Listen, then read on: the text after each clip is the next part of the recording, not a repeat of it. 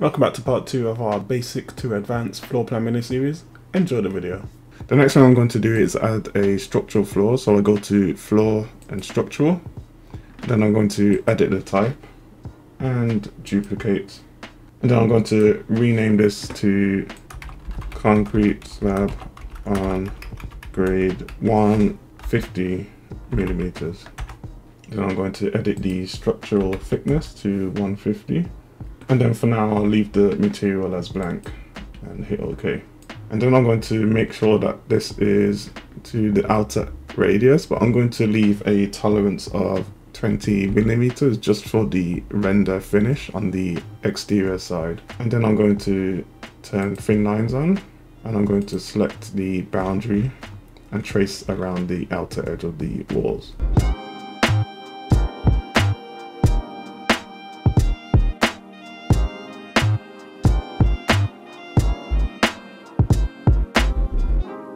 And then I'm going to add a slab for the exterior veranda, so I'm just going to change that to wireframe so I can see the slab edge. And then I'm going to go back into my floor structural. Then I'm going to use a simple rectangle and go from this corner right through to that corner, and then hit the tick box. Let's change this back to hidden line, and let's add some finished floor levels. So let's go to floor again. This time we're going to use floor architectural.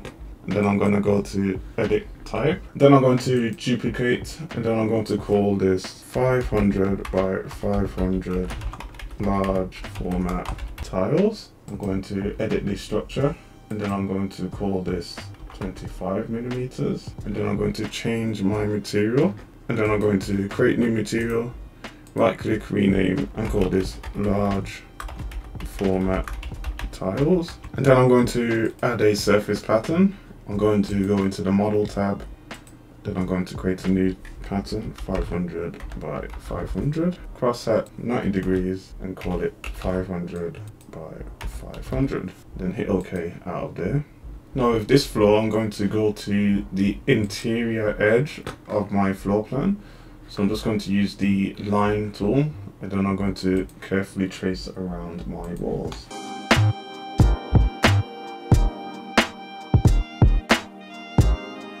So when I get to a door, I'm going to carefully trace around the opening to make sure that I correctly lay my floor finish. And I also want to make sure that this floor finish doesn't go through and underneath any of the interior walls. So I'm just going to trace that through the entire floor plan.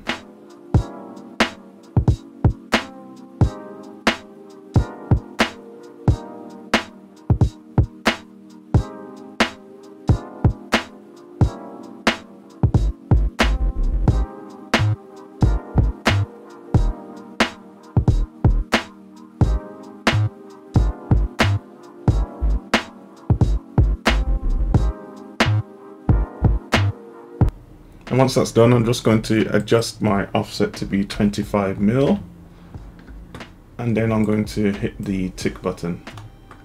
Now let's do the same for the other areas. I'm going to hit floor architectural. I'm going to edit the type, and then I'm going to duplicate this, and I'm going to call this 300 by 300 small format tiles. And then I'm going to do the same with the editing the structure. I'm going to create a new material, right click, rename, small format tiles, and then I'm going to do another model surface pattern, which is 300 by 300, cross hatch, and then hit OK for that one.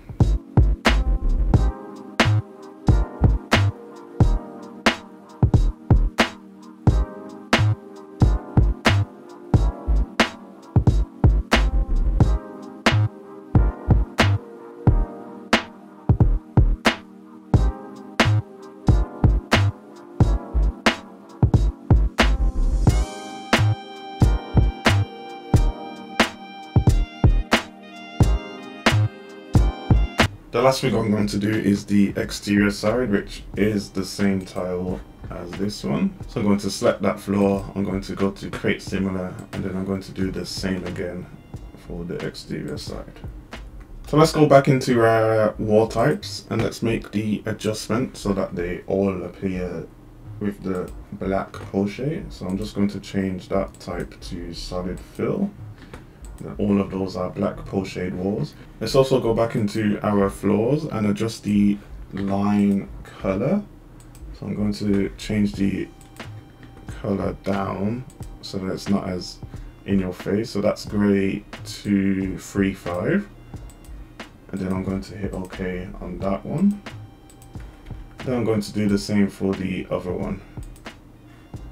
So I'll go to edit type, edit the structure, edit the material, and then change the color to gray 235, and then OK. And that's the end of the video. Be sure to check out part 1 to this basic to advanced floor plan mini series, and don't forget to like, comment and subscribe for more regularly released Revit content. I'll see you in the next one.